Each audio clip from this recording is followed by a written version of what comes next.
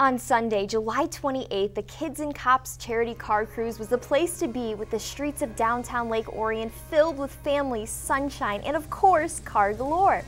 Every year, Golling Buick GMC partners with the Lake Orion Police Association to make this event possible, with proceeds generated from donations and a 50-50 raffle going directly towards the Kids Kops events that will take place throughout the school year at Blanche Sims Elementary.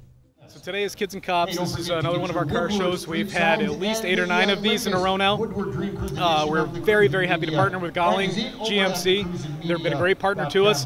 Kids Kops supports one of the many things that the Lake Orion Police Association does. We do Shop with a Cop during the holidays.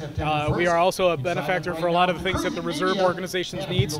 This specific event, though, goes directly to, it's called Kids Kops, so we go play basketball and eat pizza with the kids during the school year a couple times in January, February, March when it's cold outside. So we go hang out with them. Cops are people too. The kids get to ask us questions. We get to play ball with them, and it's a great time. So we host 60, 70, 80 kids sometimes at a night, and we do about 3 or 4 of those through the wintertime.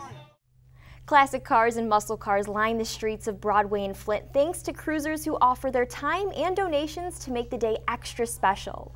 Multiple vendors, including cruising media and almost the entire police department, also attended the cruise.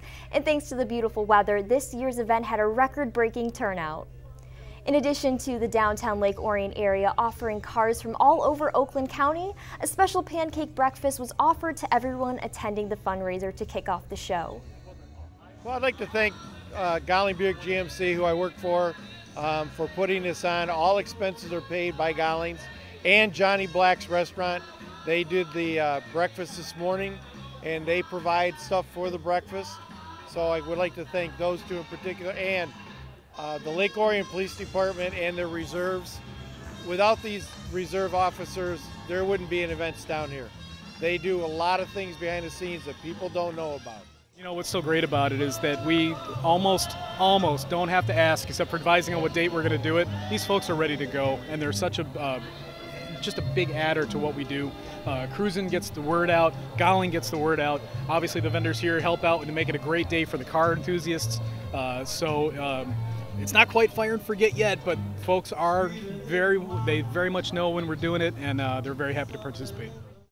Throughout the summer, there are so many car shows taking place every weekend, or if not every day. But what makes the car show today so special is that all of the fundraising goes towards the Blanche Sims Elementary kids. But if you missed today, you can always still make a donation by contacting the Lake Orion Police Association. From downtown Lake Orion, I'm Lexi McKinney reporting for ONTV News.